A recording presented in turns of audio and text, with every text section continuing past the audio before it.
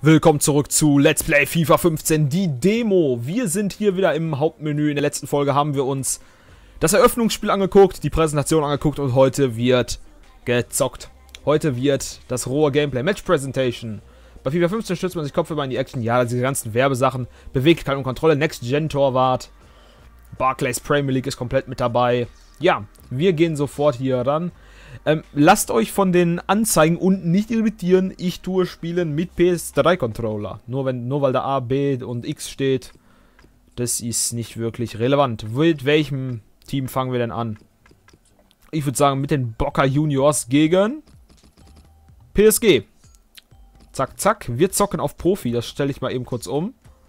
Zack. Herbst, Tag, heiter. Jo. Hier Rasenmuster ist noch ausgegraut. Das Stadion natürlich. Platzabnutzung ist hier auf keine, also denke ich mal, dass das so die Standardeinstellung mit der Platzabnutzung ist. Und wie es da steht, der Platz ist in unterschiedlichen Abnutzungsgraden bespielbar. Wähle, wie ein Untergrund aussehen soll. Geschwindigkeit lassen wir auf normal und der Adidas Brazuca ist unser Ball. So, ich würde sagen, dabei lassen wir es auch. Ich kann ja nochmal kurz zeigen, nicht, dass ihr glaubt, dass ich hier irgendwie die CPU falsch eingestellt habe oder sowas. Hier einmal alles. Ich könnte mal eben die Musik ausstellen. Ich hoffe, dass die bis hierhin nicht geclaimt wurde. Wenn ja, habe ich die Arschkarte. Aber ich denke mal, nee, ist ja die Demo. Ich hoffe es zumindest. Nicht schon wieder, nicht so wie bei FIFA 13. Zur Info, bei dem FIFA 13 Let's Play musste ich sehr viel nacheditieren. So, wir gehen aber jetzt mal ins Spiel rein. Ja, zocken hier so ein bisschen die Skill Games mal eben. Zack, zack. Ach ja, ich könnte mich im Kreis freuen. Wortspiel wegen dem Minispiel hier. Ich könnte mich im Kreis freuen, dass sie endlich mal realisiert haben, dass der PC auch eine Next-Gen-Konsole in dem Sinne ist. Oh, die Musik ist ja jetzt ganz aus. Das können wir jetzt mal überspringen. Oh, Kameramänner sieht man hier auch teilweise. Und ich stelle die Musik wieder an. Das geht ja gar nicht.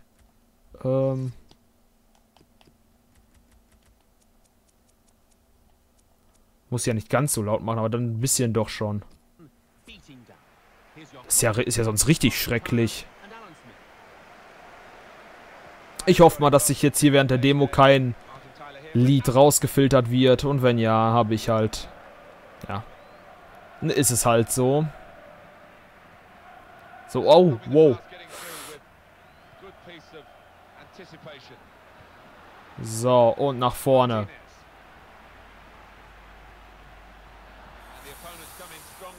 Wow. Hier versuche ich mich so ein bisschen aufs Gameplay zu konzentrieren. Ha, Foul. Gibt's eine Karte? Oh, kloppt euch! Ich will Blut sehen! Gelbe Karte für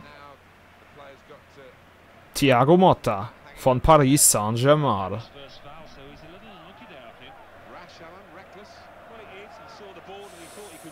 Hey, die Nummer 4 war da gerade im Weg.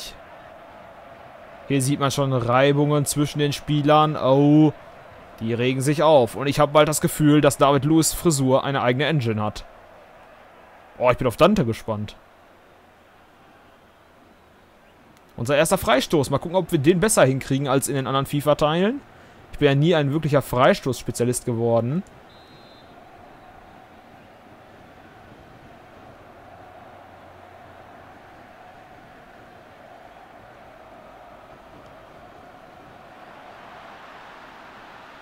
Verdammt. Etwas falsch angenommen, den hätte ich irgendwie anders fordern sollen. Ich wollte mir eigentlich zupassen lassen, aber das ging nicht. Der hat er dann doch etwas höher gespielt.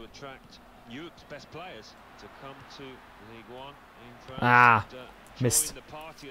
Wir zocken übrigens jetzt hier in den Anstoßspielen, bis wir einen Sieger haben. Heißt, wir zocken auch Verlängerung. Und im Notfall Elfmeterschießen. Wir nehmen alles mit an Gameplay, was wir kriegen können. Ah, Möglichkeit hier für Bocca.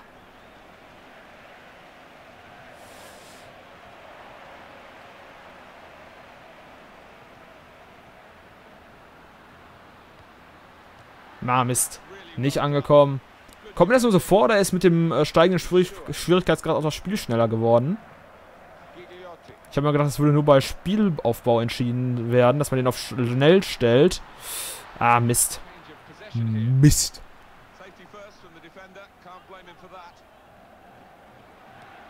Ah, Mist. Ich sag sehr oft Mist. Entschuldigung. Einwurf für uns. Nebenbei die EA Sports 3D-Bande im Hintergrund.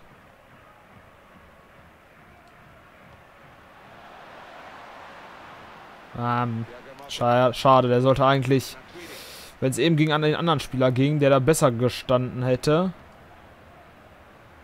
Aber gut.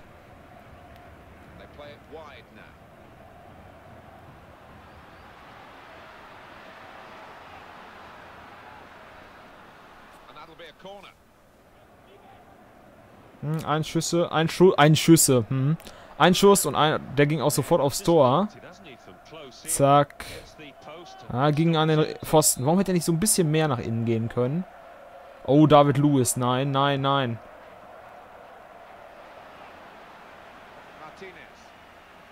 Martinez, lauf durch. Na, war klar. Ja, shitte, falsch. Den hätte ich mir nicht so vorlegen sollen.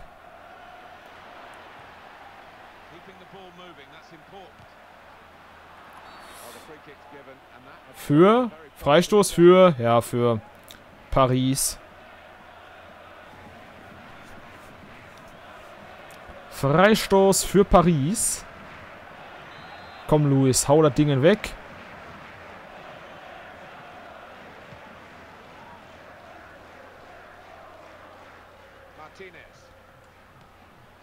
Schön. Steilpass kommt gut an.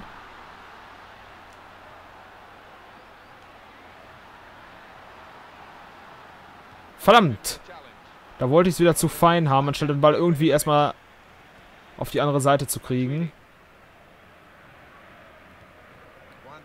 Nein, nein, nein, nein, nein, nein, nein! Ah, Ibrahimovic, nein!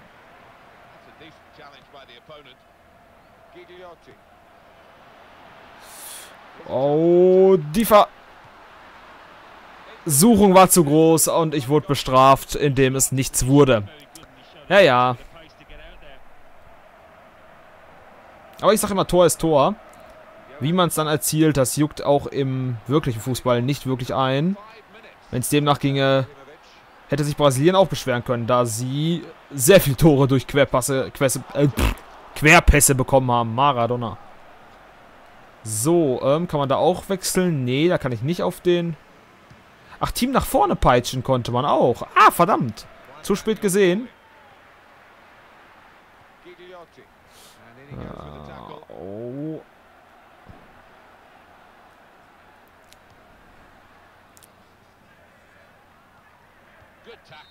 Ja. Pause. Das gibt Halbzeit. Das gibt Halbzeit. Es ist Halbzeit. Ein paar Chancen hatten wir. Zumindest, einige müssten wir gehabt haben, aber konnten leider keine verwerten. Und das ist halt das, was am wichtigsten ist. 0-0 zur Pause. Hier nochmal der Anstoß, aber wir gucken uns jetzt nicht wieder jedes einzelne Highlight an. Okay, nur ein Schuss. Okay. Auch weniger Ballbesitz.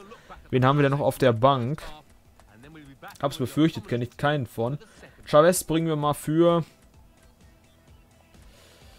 Ach komm, bringen wir mal für Martinez. Einfach um noch einen anderen Stürmer offen. Der fehlt dann beim Anstoß, den Stürmer, den man ausgewechselt hat. Finde ich auch gut. Das sind so Details, da kann ich mich das ganze Let's Play dann hinterher drüber freuen. Aber ich schätze mal, spätestens ab der 40. Folge ist mir das dann auch egal. Aber ihr wisst ja, wie ich das meine. Hoffe ich zumindest. Lavezzi. Paris mit dem Einwurf. Wir dürfen uns jetzt so ab der 60. Minute, weil ich sag mal so, ab einer gewissen Zeit merkt man auch bei manchen Teams dann, dass sie müde sind. Dann spielen sie nicht mehr so energisch. Gerade wenn man im Rückstand ist, wenn man stark im Rückstand ist, merkt man, dass sich eine Mannschaft dann auch mal aufgibt. Und dann kommt da fast nichts mehr. Allerdings bei einem knappen Rückstand merkt man dann auch, wenn sich eine Mannschaft anstrengt. Nein, nein, Ibrahimovic, oh, oh, oh. Oh, Gott sei Dank Ball gespielt. Das hätte sonst auch leicht nach hinten losgehen können. Und jetzt Colazzo. Colazzo. Schön. Etwas freigespielt. Colazzo wieder am Ball. Kann sich hier durchsetzen und... Ah, da kam der Kopfballversuch, aber nicht durchgekommen.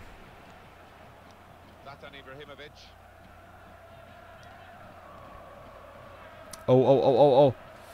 Ibrahimovic, der Ball kam an und jetzt... Und da ist das. Ja.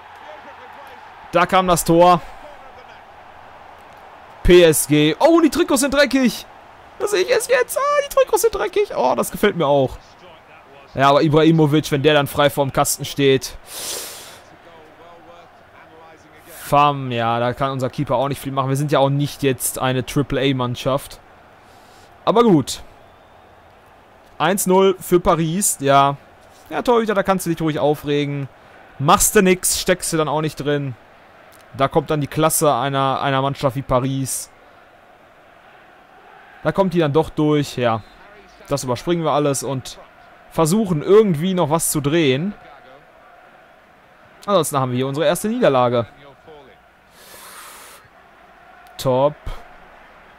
Ah, Mist.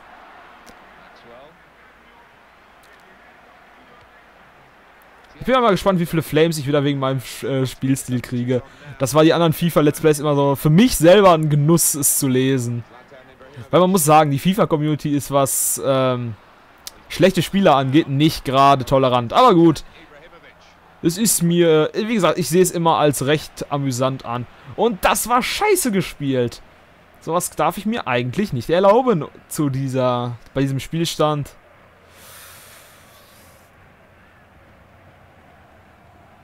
Sauber. Oh, top. Jetzt nur noch ein bisschen verwerten. Chavez. Sauber! Chavez, 1-0. 1-1. Sorry. Jubel versaut, aber egal. 1-1, 69. Minute. Nach innen gezogen, nicht abgespielt, sondern einfach das Ding selber da in die Maschen gehauen. Mal kurz gucken, ob man sieht.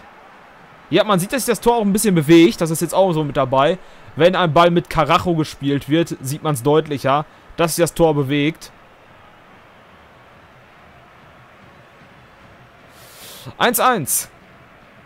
Ausgleich in der 70. Minute. Die Uhr läuft weiter, recht langsam, aber sie läuft weiter, wie man oben sieht. Und gleich, sobald richtig wieder angepfiffen wird, läuft sie auch schneller.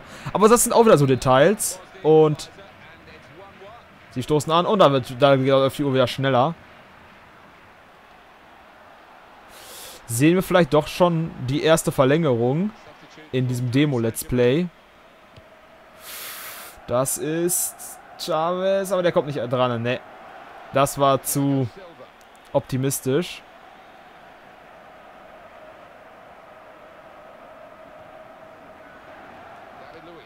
Ah, schade. Wenn ich den jetzt noch irgendwie bekommen hätte.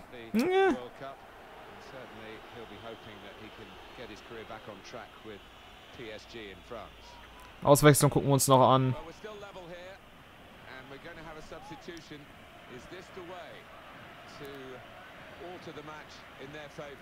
Ja, komm, ist jetzt auch in Ordnung, ja. So, jetzt dürfen wir Einwurf haben. Die wechseln nochmal? Werden die alle einzeln gezeigt? Das ist auch neu.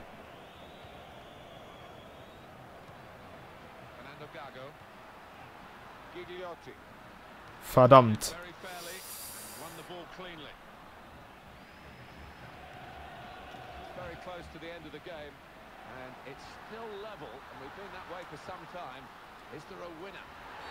Elfmeter, sauber. Oh. Prügel, kloppt euch. Voila. Okay, lassen wir das. Ja, 82. Minute, Elfmeter für uns. Das könnte der Treffer sein, der uns hier zum Sieg. Aber hier sieht man nochmal schön, den Ball hat er nicht gespielt. Okay, fallen tut er dann ein bisschen komisch. So.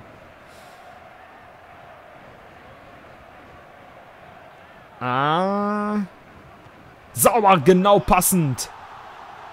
Oh, das wäre aber knapp gewesen. Der ist aber mit dem Kopf aber bald an den Pfosten fahren bei dem Jubel. Hier gucken wir uns das nochmal an. Ich habe in die linke Ecke gezielt. Auch schön die Ecke getroffen.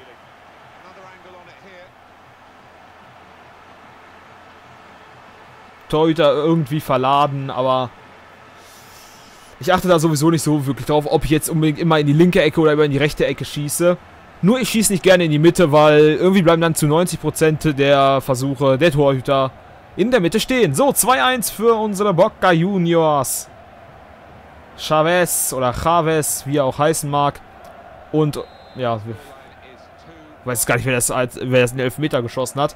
Ich bin, was diese Mannschaften angeht, nicht so wirklich im Bilde.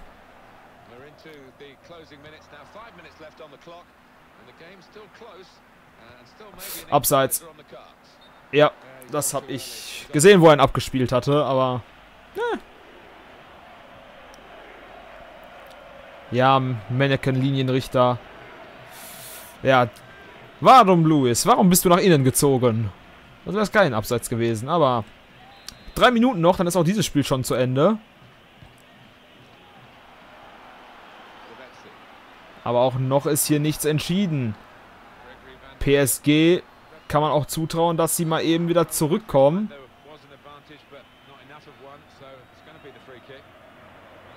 Wie? Wofür kriegen die denn jetzt Freistoß? Da hätte ich jetzt aber gerne nochmal eine Wiederholung gesehen.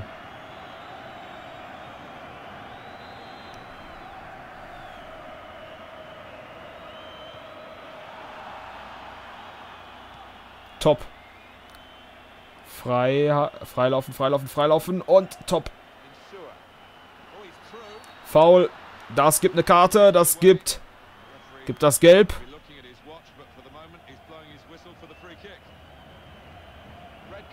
Und die rote Karte. Oh. War es letzter Mann? Oh, und oben rechts sieht man jetzt so eine kleine rote Karte. Daran sieht man, dass PSG im Nachteil ist. Ja. War letzter Mann? Ich glaube sogar. Aber... Ja, müsste ich jetzt nochmal im Ganzen sehen. Aber... Ball nicht gespielt, ja. So passiert das dann. PSG stellt auch sofort um.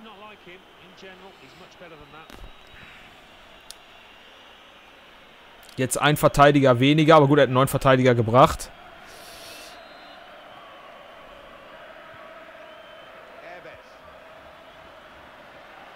Jo, das war's. Wir gewinnen mit den Bocca Juniors 2:1 gegen PSG. Haben das Spiel nochmal gedreht. Mit ein bisschen Glück. Den Elfmeter und die rote Karte zum Schluss. Aber gut. Danach fragt hinterher keiner mehr. Das Spiel ist 2:1 gewonnen. Und man sieht dreckige Trikots. Endlich sieht man dreckige Trikots. Ja, gucken wir uns doch mal jetzt die Highlights vom ganzen Spiel an. Viele Chancen hatten wir nicht. Also... Ich würde sagen, jetzt sagen, gefühlt 3 Schüsse. Wir gucken mal eben in die Statistiken. Oh. Geil geschätzt. 3 Schüsse nur gehabt. Davon sind 2 reingegangen. PSG natürlich mit einer besseren Ausbeute. Wer ist Spieler des Tages? Ah, Gigliotti. Mit 7,8. Ah, okay. So, dann gehen wir aber auch wieder raus. Und das war's auch erstmal wieder für diese Folge. In der nächsten Folge gucken wir uns dann an... Welche Mannschaft? Ich weiß es nicht. Warum gehe ich jetzt überhaupt wieder in das Anstoßmenü? Ob wir uns dann Dortmund angucken, ich gucke mal. Wir haben noch... Doch 7 Mannschaften haben wir noch, die wir uns angucken können. Wenn ich jetzt recht in der Ehrennahme bin, dass es 8 Mannschaften sind. Gut, ich bedanke mich allerdings fürs Zugucken. Wenn es euch gefallen hat, sehen wir uns beim nächsten Mal. Wenn nicht, dann... halt nicht. Bis dahin. Tschüss.